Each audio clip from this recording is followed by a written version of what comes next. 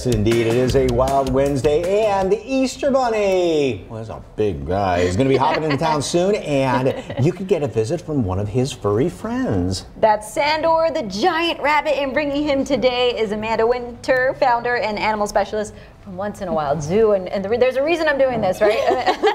The more you pet Sandor, the better he'll feel, and the stiller he will be on the table. We got you, Sandor. He loves that. Okay. Look at his tail sticking up.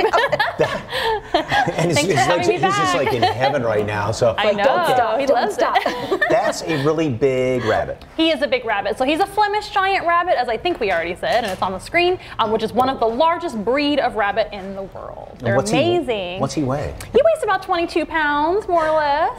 Haven't weighed him today. That's bigger than my dog, and he's a schnauzer. So Is what are that some? pretty much? Oh, I'm sorry. I was going to say, is that pretty much the biggest that they get? I mean, some may be bigger than Okay. others, depending on their weight and things like that. Females are actually a little bit heftier than the boys because they have the babies usually, right?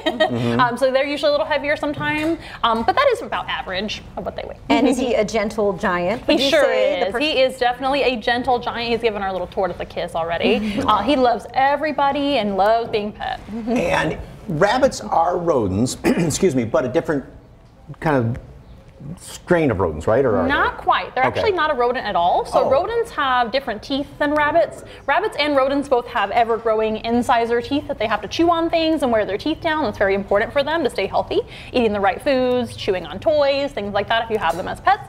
However, rabbits are what we call lagomorphs. Lagomorphs are rabbits, hares, and pikas. So they're in a different family than rodents. And different, you said they have 4 teeth on top and 2 on the bottom. That is right. You were paying attention from earlier, right? Good. They have 4 teeth on the top and 2 on the bottom, and rodents have 2 and 2.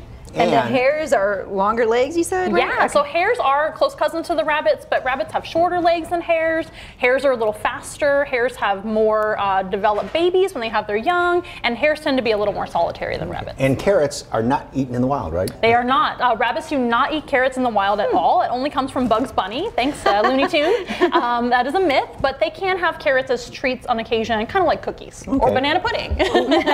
Who is this guy with the...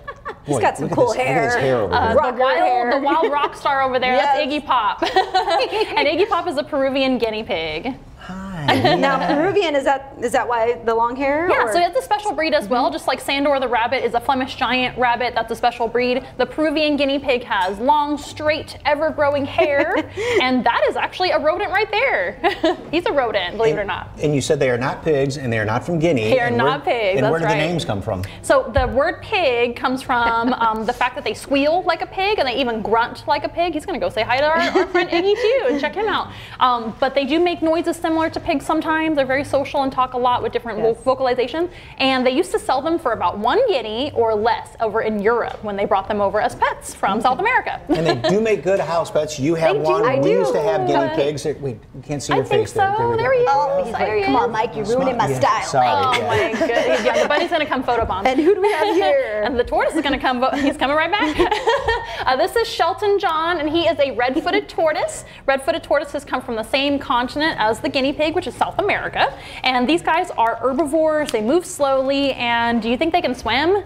Or no? That was the question, A tortoise cannot swim at all, so he would actually sink if he went into any sort of depth of water. They're not designed for swimming. They don't have webbed feet or flippers. They have what we call elephantine feet or tree trunk feet, and they carry their heavy shells and bodies only on land, and they only eat plants. I was going to ask, what do they like to eat? That's a great question. Yep. Shelton loves any type of plant or fruit, but his favorites are actually bananas. Interesting. We've got some banana pudding over there. Plenty of bananas Maybe today. he's heading that way. And we have got some more exotics coming up a little bit later on. If you like things that are kind of slimy and scaly and creepy, yeah, that's coming.